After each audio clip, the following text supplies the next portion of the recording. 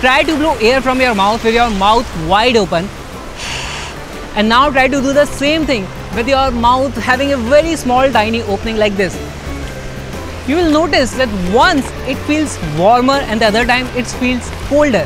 So why is it happening? The air is coming out of our body, which must be at the temperature of the body. Then why it feels colder in one case and hotter in another case?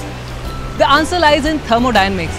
When we have a tiny little opening in our mouth, we have to create actually a lot more pressure to make the air flow out of our mouth.